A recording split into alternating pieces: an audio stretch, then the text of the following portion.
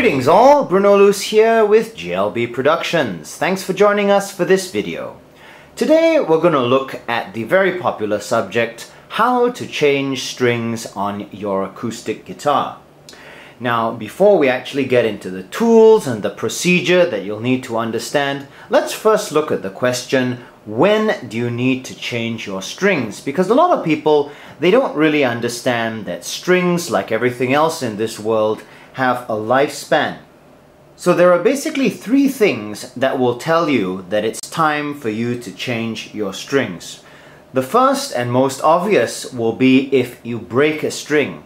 Now, if you break a string, it's either because your strings are too light for your playing style, or it's because your strings are so worn that they've actually lost the tensile strength that they need in order to function properly. It's a little bit like a tire that is worn so thin that the rubber just gives out. There's no more rubber to wear away and you get a puncture. It's a little bit like that with strings sometimes. Now, there are certain players, in particular players of orchestral string instruments, who will only change their strings when they break. My mother is a professional cellist and she only changes her strings when they break. And the reason for this is that each string on her cello costs about $100. Now, with guitar, we're blessed in that our strings are much more affordable, so we tend to change them before we break. Some people who bend strings a lot and they like to do dive bombs and so on, they may break strings on a regular basis because of their playing style. But with acoustic guitar, we usually change our strings before they break. So the second way in which you know it's time to change your strings is when the guitar will no longer stay in tune. Assuming you have decent tuning machines, your guitar should stay relatively in tune. You shouldn't put it away one day and come back the next day and it's gone flat by a whole tone or something like that. Another time that you will know is when you're having to retune frequently. So for example, you'll play a song and after that first song you'll find that the strings have gone out of tune. That shouldn't happen. So if you find that your guitar will no longer stay in tune, it's time to change strings. The final way that you know, and probably the most subjective, is when the tone changes to the point where it becomes unacceptable to you, the player. Now, this is very subjective. Some people like that really bright, wiry, bell-like, just change sort of sound.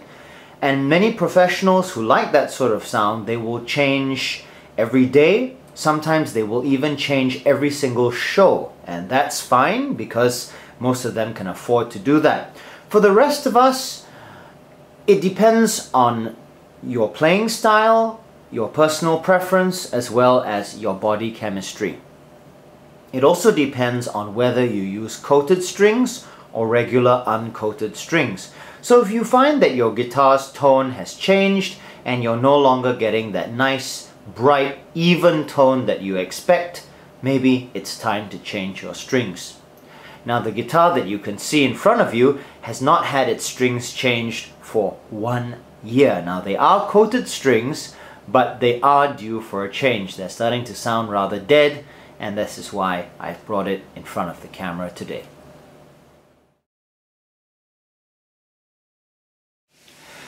The next topic that we need to address is choosing replacement strings. There are many different kinds of strings on the market today, and for a first-timer or somebody who has never changed strings before, the selection can be rather bewildering. I'd like to say this: if unsure, replace the strings on your guitar with the same strings that the guitar was strung with when it left the factory. It's a little bit like changing tires in that sense. There are many choices, but you can't go wrong with the factory strings. Remember that whoever made the guitar selected those strings to be what they felt was the best match for the guitar. Now, of course, there'll be something of a compromise, but until you know a little bit more about your personal preferences, it's always safe to go with the factory strings. If you don't know what the factory strings are on your guitar, you can either contact the shop that sold you the guitar, or in certain cases you can write to the manufacturers or check on their website to see what the recommended strings for their guitar are. In the case of the Takamine that is on the table, the recommended strings are the package that you can see there, the D'Addario EXP16 acoustic guitar light coated strings.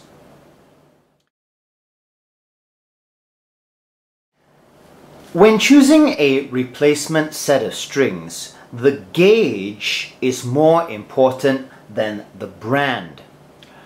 The gauge refers to the thickness of the strings, usually in fractions of an inch that you can see in the bottom right hand corner of that package.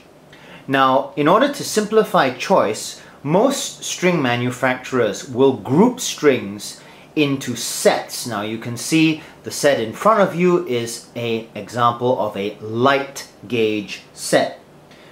Gauges run from extra light through light, medium, and heavy. Typically, most manufacturers will recommend either light or medium strings for their guitars. With certain very inexpensive guitars, you may be restricted to extra light strings. The reason for this is that the construction of the guitars is not able to handle the higher tension that is exerted by light or medium strings. Typically, smaller bodied guitars will use light strings. Larger bodied guitars like dreadnoughts and jumbos will use medium strings. This is a generalization. Takamine recommends light strings for all of their guitars. Taylor sort of mixes and matches and so on.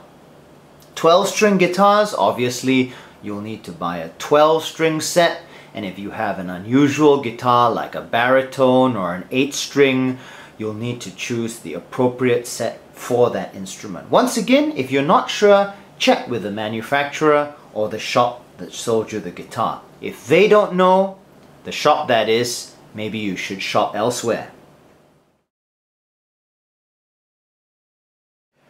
Then we discuss the material of the strings. Now, as you can see in front of you, the strings here are phosphor bronze. Phosphor bronze is a very traditional material for acoustic guitar strings, and it's known to give a very balanced tone, and it's good for general purpose playing. There is also 80-20 bronze, which is sometimes called bell bronze or even brass, that is known to give a brighter tone, and this may be preferred by some people who play a lot of lead lines on acoustic guitar. The material of the strings is more up to your personal preference. Obviously, if you have a steel string acoustic guitar, you need to replace the strings with steel strings, not nylon strings, and if you have a nylon string guitar, you need to string it with nylon strings. I do know a number of people who will string acoustic guitars with electric guitar strings, and the reason that they do this is because they like the lighter gauge for bending. Now that's perfectly alright. It's always okay to put lighter strings than are intended. I wouldn't string an electric guitar with acoustic guitar strings though, because you might damage your guitar just from the extra tension. The final thing that we'll discuss about strings is, do you want plain or coated strings? Now, as you can see from the packaging, these are coated strings. What that means is that there is a very thin layer of plastic or polymer around each string that protects the windings from dirt, oil, and other contaminants that are in the air as well as on your hands. A known brand that makes only coated strings is Elixir. Other string manufacturers have a line of coated strings. For D'Addario, they refer to them as their EXP strings. Martin have their SP lifespan strings. As you can see, coated strings are substantially more expensive than non-coated strings. Typically, they'll be about twice the price. Myself, I prefer coated strings because although they're twice the price, I find that they usually last 5 to 8 times as long as a set of uncoated strings. I have several guitars and I play them in a rotation, and each guitar probably gets several hours playing per week. With uncoated strings, I can probably get about 3 months. With coated strings, I can get about a year out of each set. So in my opinion, they're better value for money. Obviously, if you're changing strings every show or even every day, you'll want to save yourself some money and buy normal uncoated strings. There are people who feel that coated strings sound dull and lifeless compared to uncoated strings. Personally, I don't find this to be the case, but if you do, then you can save yourself some money, use uncoated strings, and just have to change strings a bit more frequently.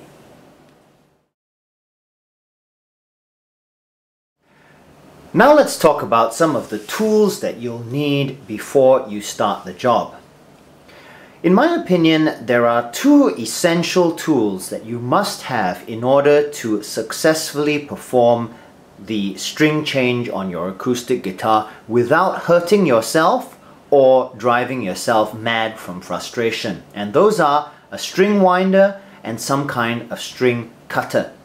Now you can see here, this is a string winder from Planet Waves. Planet Waves is owned by D'Addario and they use it to market their accessories for doing guitar maintenance. A string winder like this one is shaped such that it will accommodate several different types of tuning keys.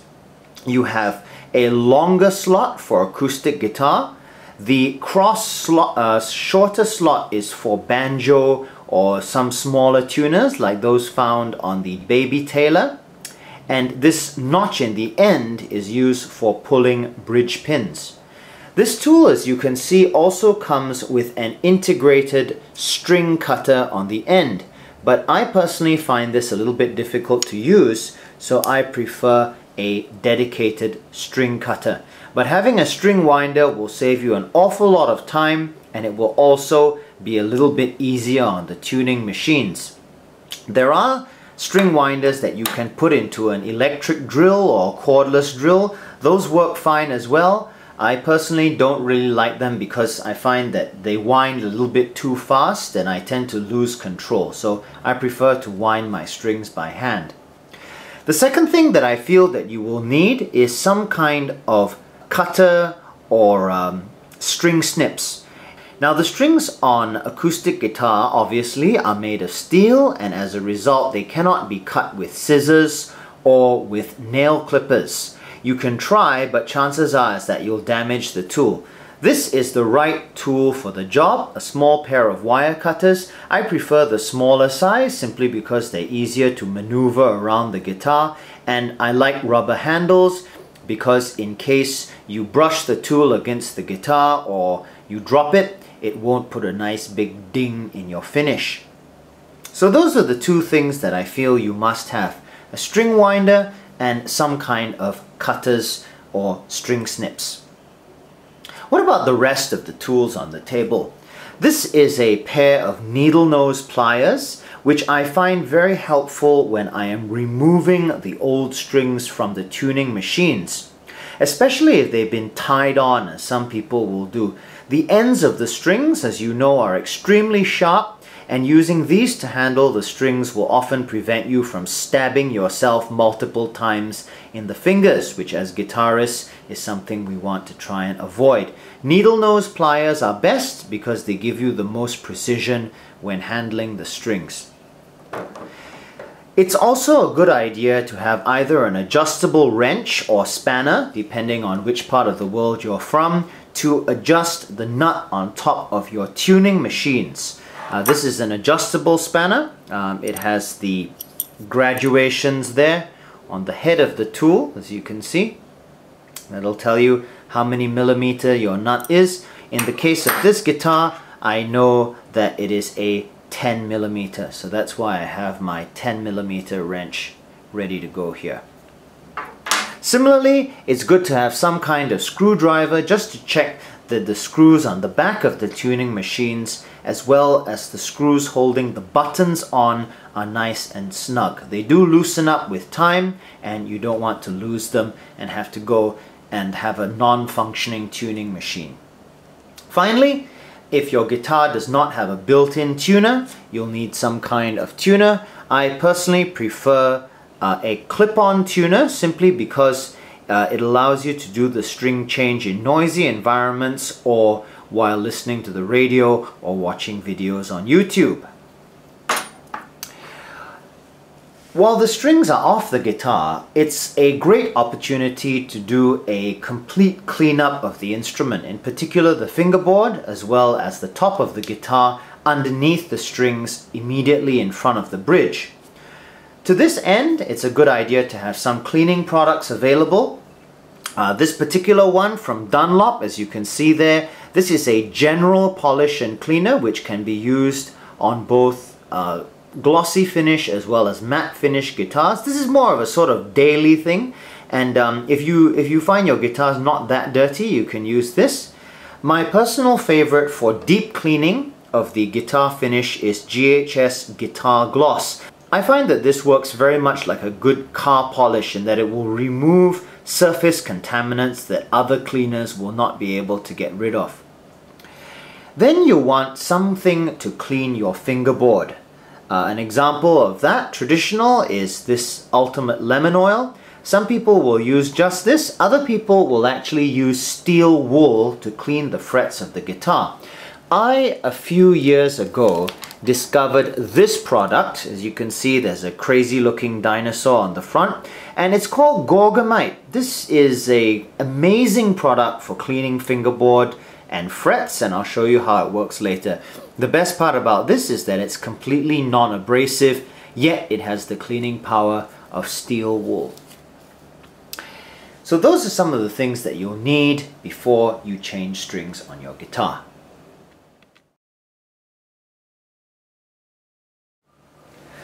And finally, before you begin, you want to make sure that you're working on a nice, solid, level surface. And in this case, what I've done is I've put down a towel to protect the back of the guitar. And in order to support the neck of the guitar, I've used a book. And on top of the book, I've put this sort of foam pad. There are commercially available guitar rests and neck supports, but personally, I find that this works just as well.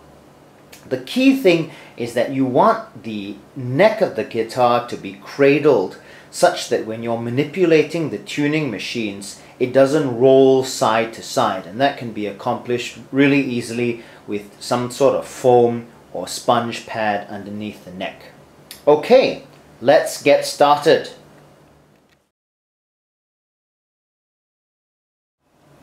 The first step that you'll want to do is you will want to remove the old strings from the guitar. Now there are two schools of thought on this. The first school of thought says change strings one at a time because it keeps the tension on the neck as even as possible.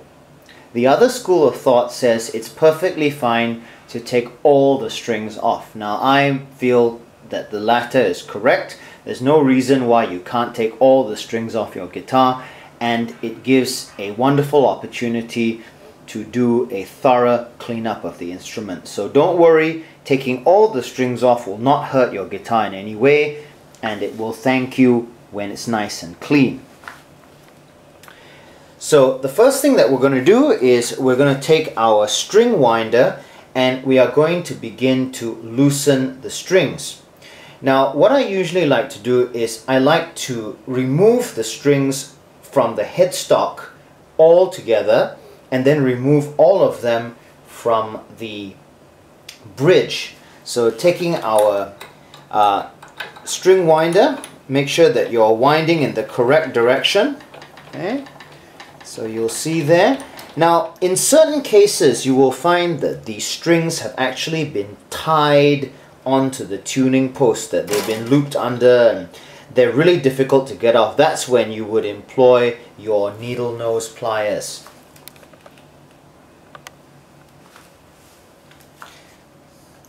So we can see there, just take my pliers, hold on here and gently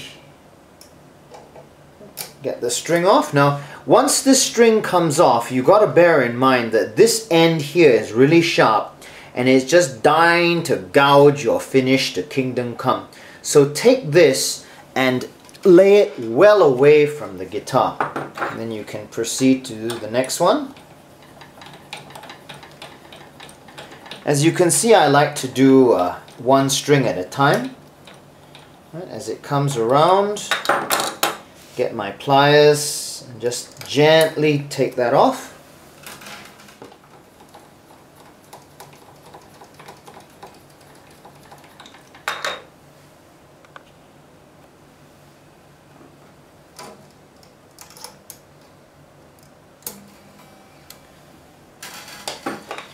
Now when you get onto the other side, bear in mind of course that you'll be winding in the opposite direction. So if you find that the string is not coming off and that it's getting tighter and tighter, you're probably winding the wrong direction. So you can see here I'm winding towards myself. You'll often find that the strings on the treble side have more windings on the tuning post, and there's a reason for that.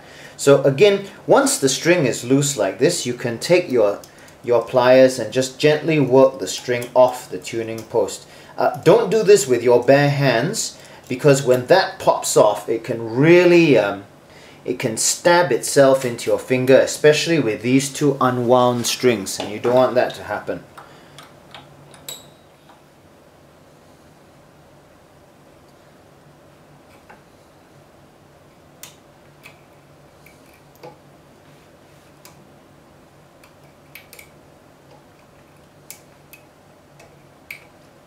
Don't rush any of this. It's important that you take your time and do it right the first time.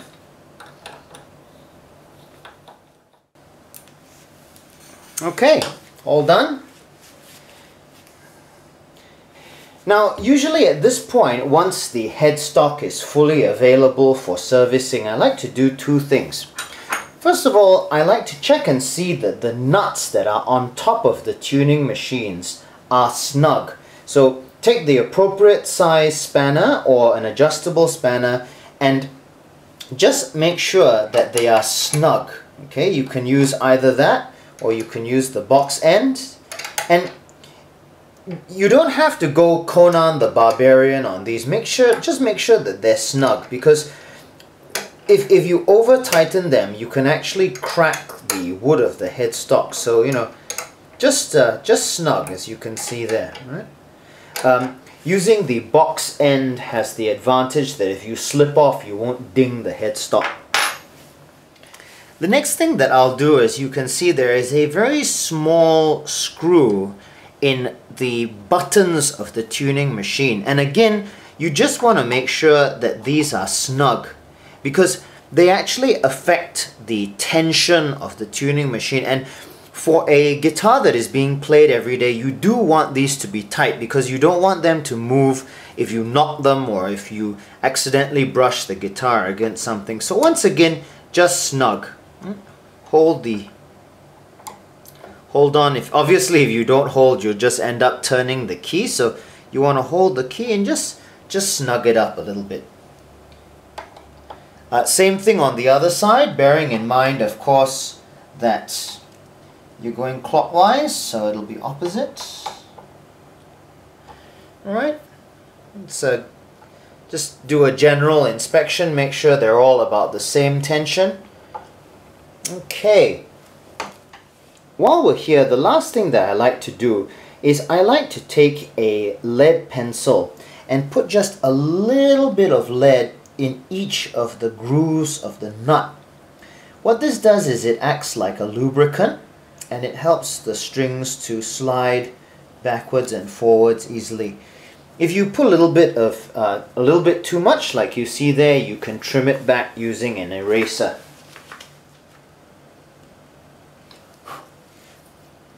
Just a little bit.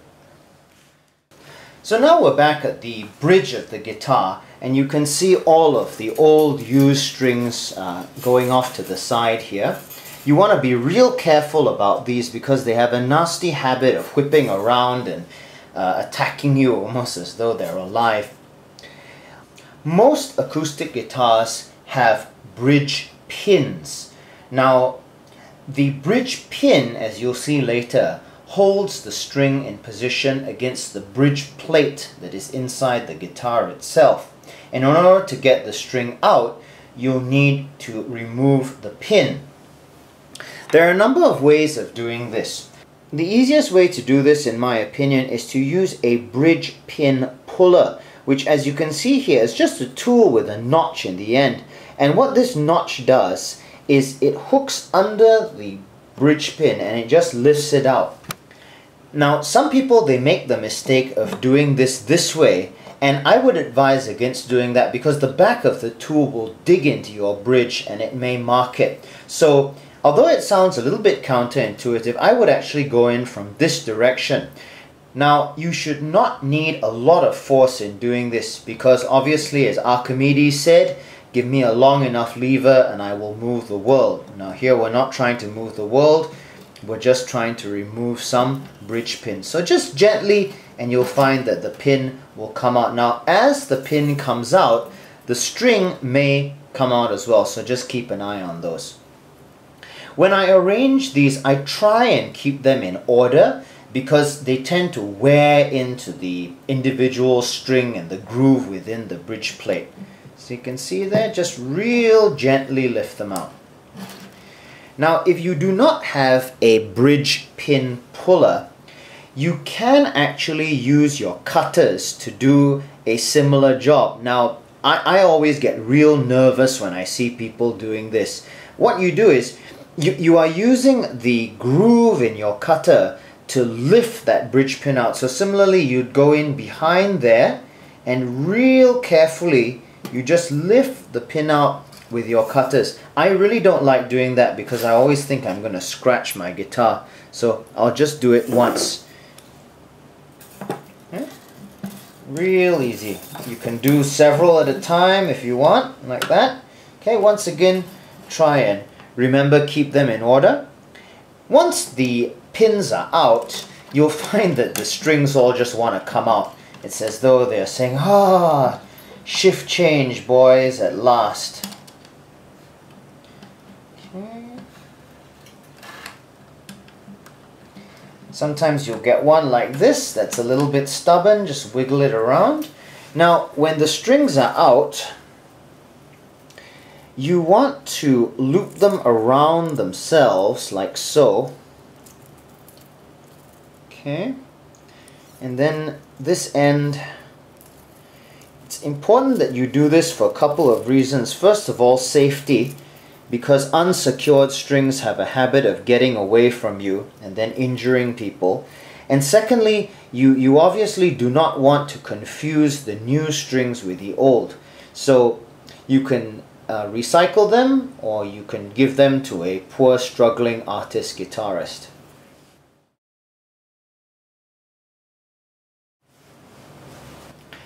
Now that the strings are out of the way, you can see that the top of the guitar is available for us to clean and otherwise maintain.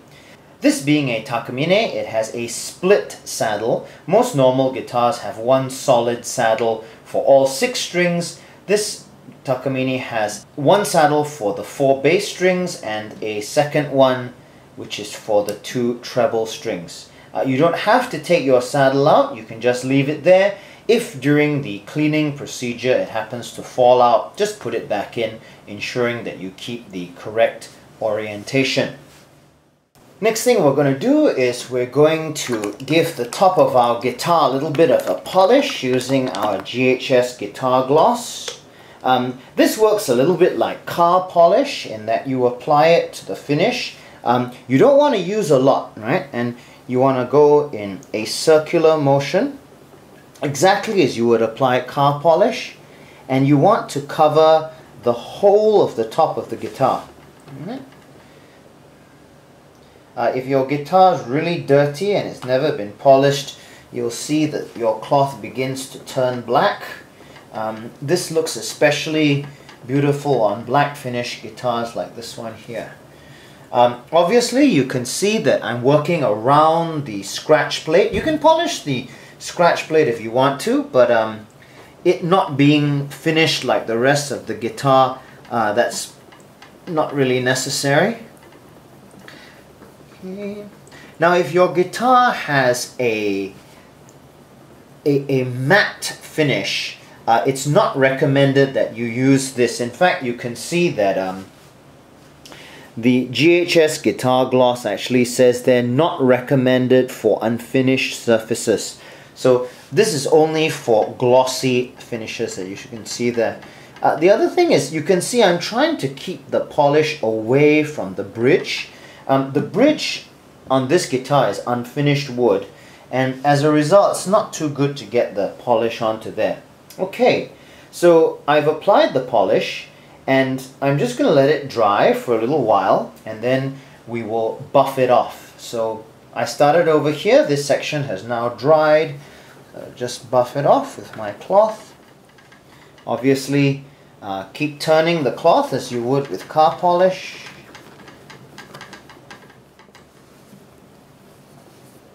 Now I don't know how much this is showing up on camera, but it gives a beautiful mirror finish that you can really see. In fact, I can see myself quite well in this finish. You can see there, like a dark mirror. And that's the wonderful thing about this GHS polish. You can see the camera there, see my reflection. Now obviously the fingerboard of the guitar is one of the hardest places to clean when the strings are actually on the instrument. Traditionally, many people have used a combination of lem oil and steel wool when cleaning this. The lem oil would condition the wood, and the steel wool would help to clean up the frets. This product that I showed you, Gorgomyte, actually combines the two and is wonderfully effective. Now this fingerboard is not all that dirty because my hands don't really sweat, and there's not too much corrosion of the frets. Gorgomyte comes in a big cloth that you then cut into these little squares, and the idea is that you use a square this size for the entire fingerboard. And the way that it works is that you rub the whole thing along the fingerboard and you will see it begin to slowly turn black. Now, the actual composition of Gorgomyte is something of a trade secret. And all we know is that it smells a little bit like coconut. But I have no idea how it gets that kind of dirt out. So just be patient and work your way. It's important to remember that this part of the guitar may not be cleaned for a long time, so really get around all the frets. As you can see, I'm working with the grain of the wood and then going back and forth there, and it will shine up the frets in the most wonderful way.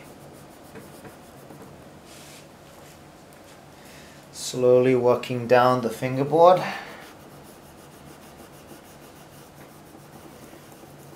Gorgomyte is completely non-abrasive and it will not hurt your inlay or anything like that on your guitar.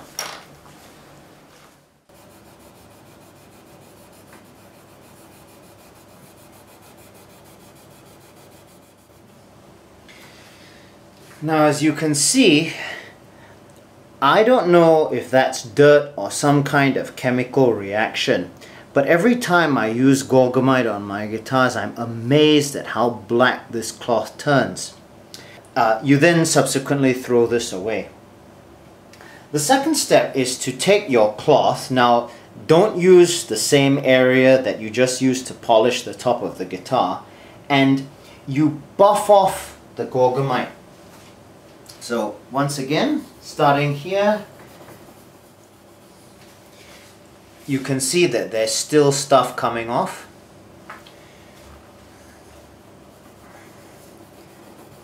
Now in all of these things, it's important to keep the neck of the guitar stable so that it doesn't roll from side to side. Also just be aware of all your tools, of where all your tools are, so that they don't come into contact with the guitar body. As I go down the guitar fingerboard, I'd like you to observe what a wonderful, beautiful job that Gorgomyte has done. Of just really giving these frets that beautiful mirror polish. I don't know how this guy does it, but as the packaging says, this is one of the best kept secrets in rock and roll. So I highly recommend this product to you. Last thing that we'll do is we'll just give the headstock a little bit of a clean. This area is often also quite dusty, being underneath the tuning keys and so on. I don't necessarily use any sort of cleaner. I just go over it with a soft dry cloth. You can use a little bit of this. The way that this works is you just spray it, spray a little bit onto the cloth, as you can see there, and then you just use it to go over all of those areas. Right, so there we are. A clean guitar is a happy guitar.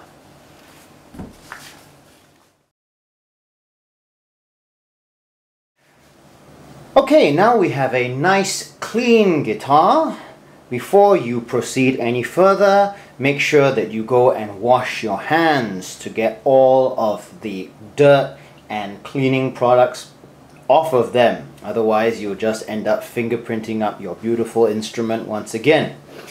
Once you've done that, it's time to get out your new strings. As you can see here, we've got our EXP. Now on the back of most string packages, you'll see that they do give some sort of a guide as to which string goes in which position. D'Addario is one of the best when it comes to this. They provide a color key. The ball ends of the strings are all different colors, and each color corresponds to a particular position on the guitar. As you can see there, the high E is silver, the B is purple, and so on and so on. If this is not the case, there may be individual envelopes within the string packaging that are labeled accordingly. One thing is for sure, you want to really be sure that you get the correct string in the correct position. So, take your strings out of the package, and before that, obviously, take the old strings, put them far away. Nothing like installing the old strings, believe me, I've done it. Now, when you get your new strings out of the package, you'll see that they have the colored ball ends or some other indication of which position they should be installed in. Before we do that, I'd like to talk a little bit about how the bridge pins work.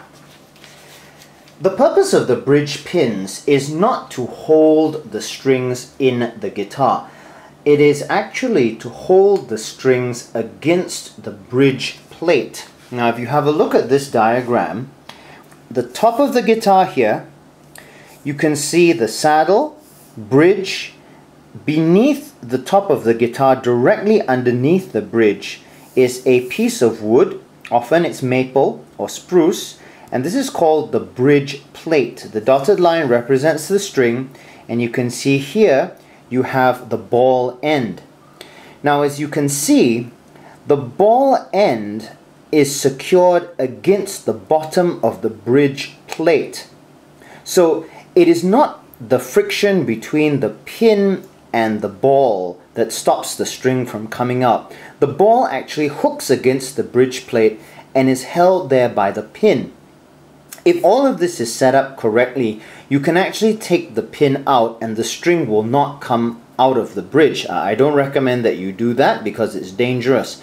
But the point of this is so that you understand what's actually going on underneath the bridge of your guitar. And what I'm going to show you will help you to ensure that this ball end is seated correctly, because if they're not, when you tune the string to tension, the bridge pin can actually fly out and cause injury as well as extreme embarrassment. So keep this in mind.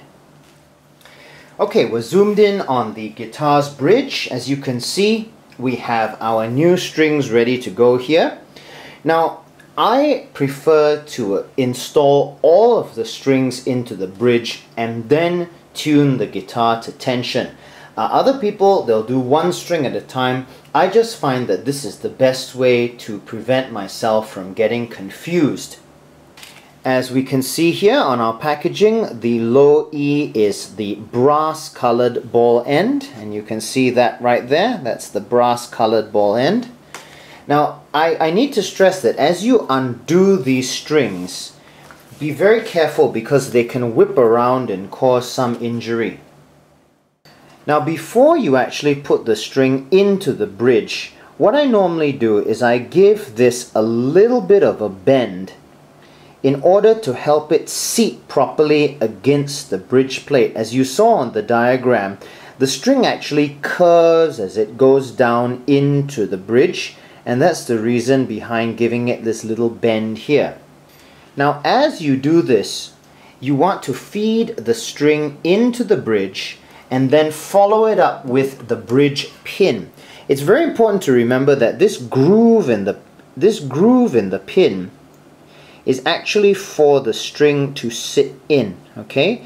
And the string will end up being something like this against the ball end, against the bottom of the bridge plate. Okay? Now,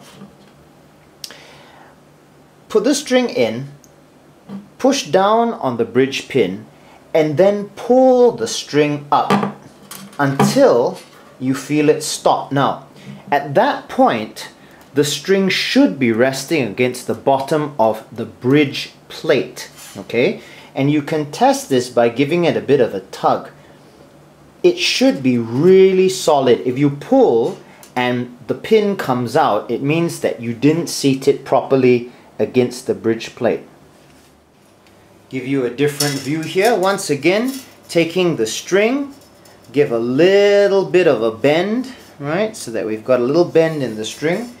Take my string, put into the bridge, right? Have my pin, push down on the pin and pull up on the string, right? And that should be locked into place. Once again, you should be able to give it a good tug and it won't come out of there. Okay, at this point we consult our chart again and we see that the next two we want are the green and the black. Okay, so we have them here. We have the green and black ball ends. Undo the strings. A little bit of a bend.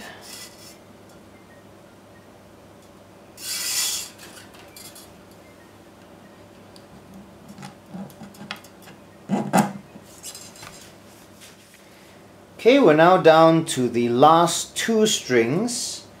These in many ways can be the most dangerous because being the thinnest, they're also the sharpest on the end. So really watch these.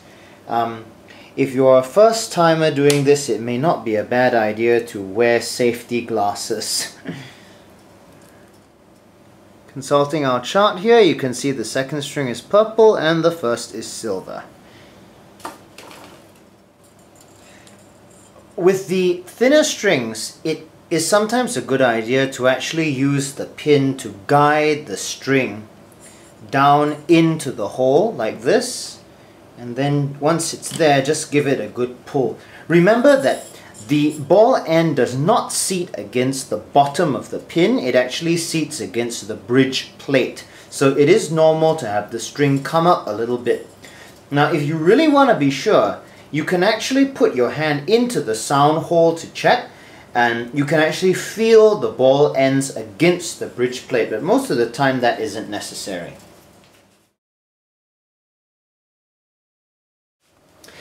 Okay, now here we are back at the head of the guitar, and as you know, we now have to wind the strings onto the tuning machines. This, in my experience, is where most of the mistakes get made. In particular, people cut the strings too short or too long. So, what I normally like to do is I like to wind the strings from the middle of the bridge outwards. Now, because this takamine has a split saddle, I will wind the A and the D strings on first, and then I'll wind the low E and the G, and then I will do the two top strings.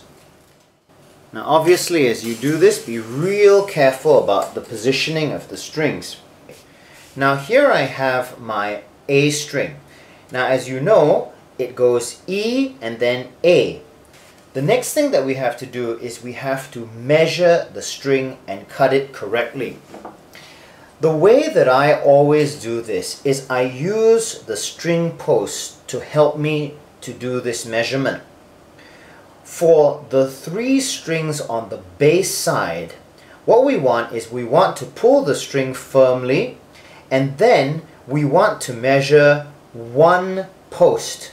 So if you're winding onto the A post, you want to measure to the next higher post. If you're winding onto the E post, you want to measure to the A post, and so on. Remember the rule, measure twice, cut once, because if you cut that string too short, you're up the creek without a paddle. So we double check this is our A string, we measure 1 post, and then we take our wire cutters and we cut it on the opposite side of the post, as you can see here. Right? Cut the string off.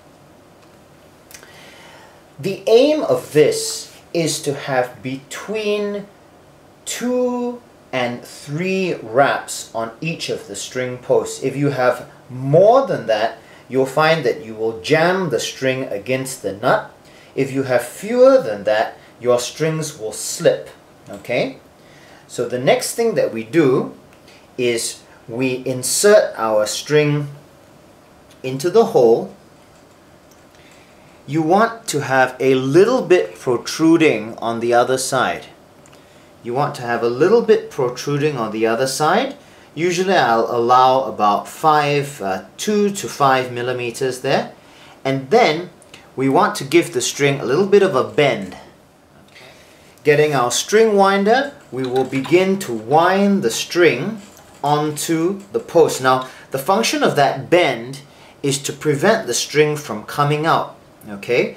Now as you want to wind down on the post, not in a haphazard or random fashion, but you want the string to wrap real neatly, and as it comes around here you can see that it's actually going under the next wind there. Okay? Keep tension on the string as you're winding it. Okay, some people like to hold back here, either is fine. Okay, and you'll find that as the string comes up to pitch, you've got 2 winds on the post. Okay, I've just repositioned the camera so you can get a better view. You can see that you have 2 winds on the post. I'm now going to wind the D string on. Now this being the D string, obviously I have nowhere to measure to, so what I normally do is I just, with my fingers, I pinch where the string would be, and then I pull it back and I measure it out from there. Remember, you always want to measure about 1 post, okay, for the 3 bass strings. Okay, so there we can see we've got 1 post, right? And so then we cut the string off.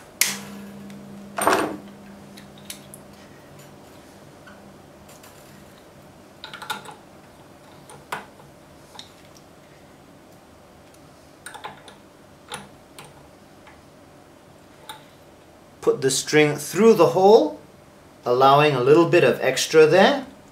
Give the string a good stiff bend and then wind, making sure that we actually wind down on the post. Now it's a little bit hard for you to see here, but notice how I'm keeping tension on the string as I wind, and I'm ensuring that the wraps go down the post. Okay, right, and you'll find there that as it comes up to tension, you've got just nice 3 wraps. Now we're going to do the low E string. Now the low E string often causes the greatest problems because it being the thickest, it has a tendency to pop out of the bridge. But if you followed all my steps up to this point, you should be alright. So once again, begin by measuring, pull the string firmly. Now on this string, the tendency is to leave it too long. So make sure that you really do measure 1 post, okay? Measure 1 post, and then, remembering, measure twice, cut once, there we go, alright, and then cut it off.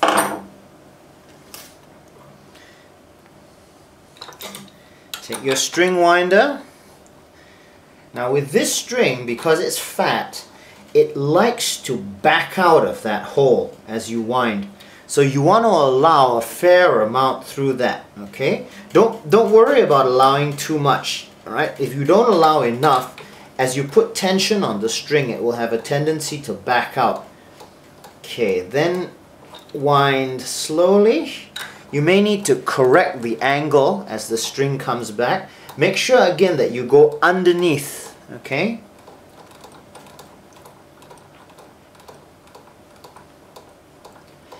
Now a lot of people at this point, they ask me why I don't tie my strings at the bridge. The simple reason for that is that tying the strings at the bridge often makes them really difficult to get out, and I find that with this method you won't get any string slippage at all. Okay, now you'll notice that none of our bridge pins have come flying out at us, which is generally a good thing. We'll now move to the strings on the other side of the guitar. Okay, here we are on the other side of the guitar. We've done 3 of the 6 strings. I just give the headstock a little bit of a wipe. The next string that we're going to wind on is the 4th or G string. Now we make all kinds of guitarist jokes about our G strings, but the truth of the matter is that although the G string appears to be a wound string, the core of this string, which you can see there, is really tiny. In fact, it is about the same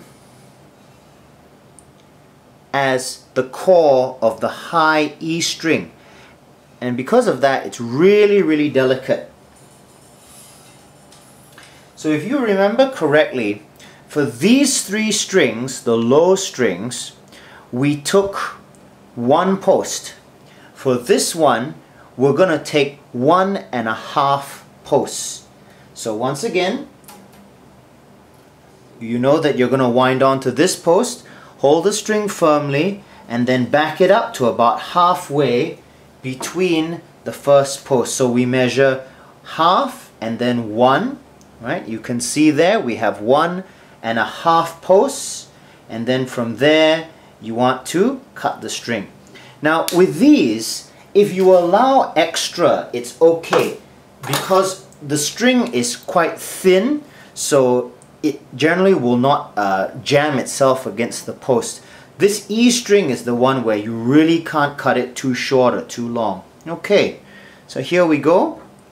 Right, place that through, give it a nice bend, and then wind. Now you'll remember that, of course, having changed sides, we're winding in the opposite direction. This will give you a little bit of a better view as we wind down.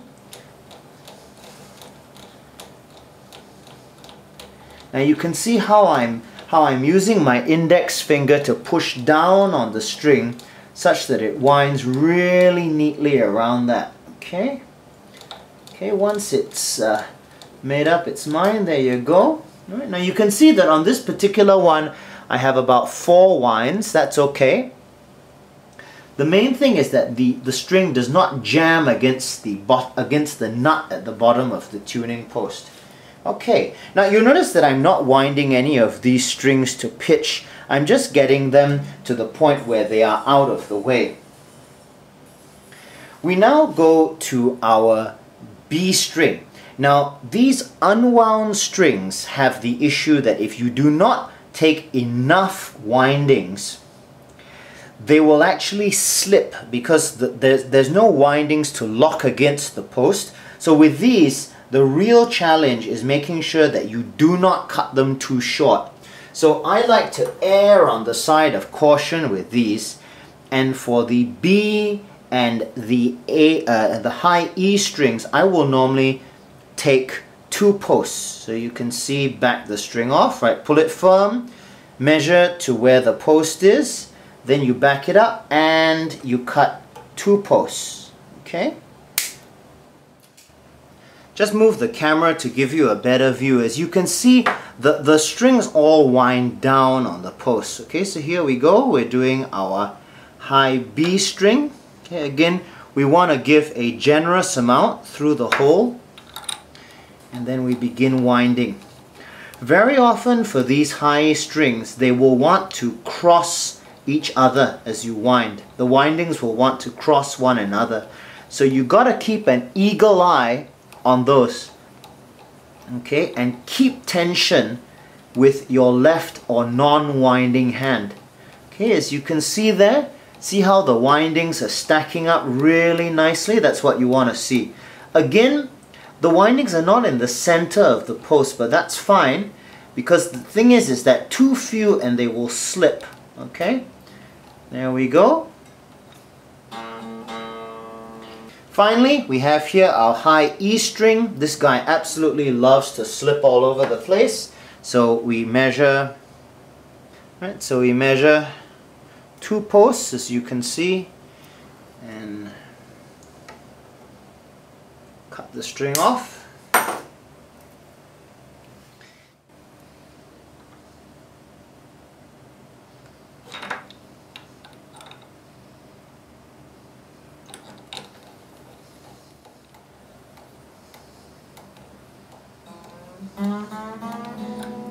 Okay, so there we are.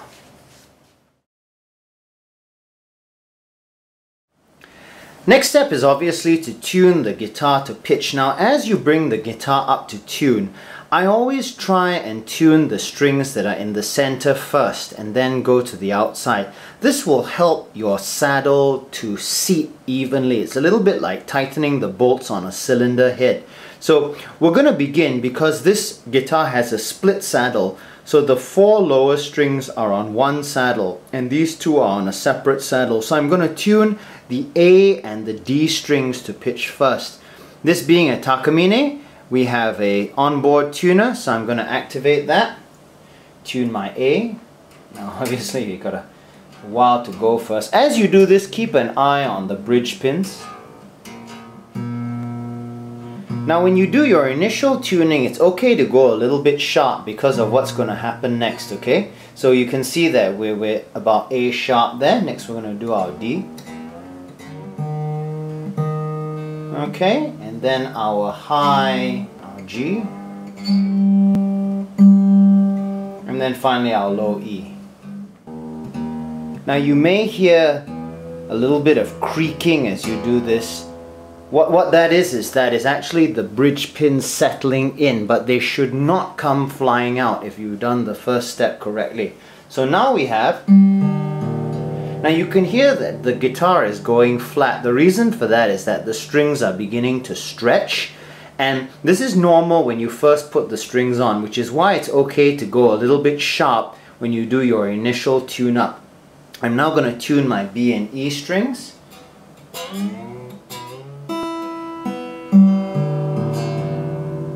Okay, so my low E has gone flat. Alright, the next thing that we want to do is what we call stretching the strings. The purpose of stretching the strings is to basically, it's a little bit like before you exercise, you stretch. If you don't stretch your strings, you will find that they take several days to get really seated into tune. If you do this process, it will usually take, they'll be in tune almost immediately. So what you do is, you take the string, and what I normally do is I will put my finger underneath the string, and you just pull up, and then you do this along the length of the string, okay? And you're just gently stretching it, right? And do this for all the strings. This is another good way to check if your bridge pins are seated correctly.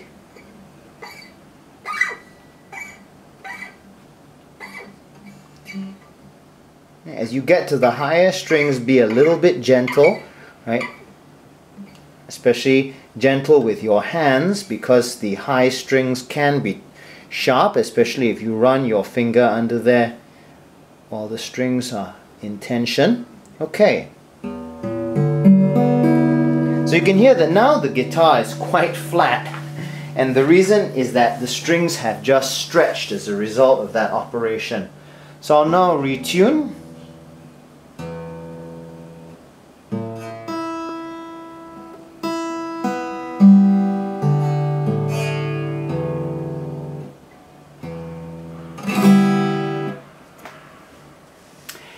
And there we are.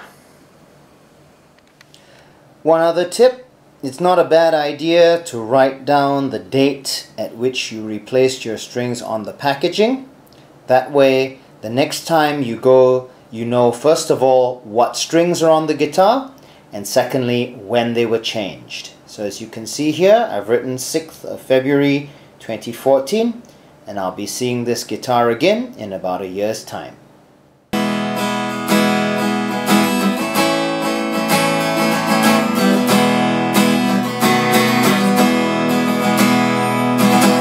So there we go, a nice, clean, new string, happy guitar. Strings fit for a king, as they say.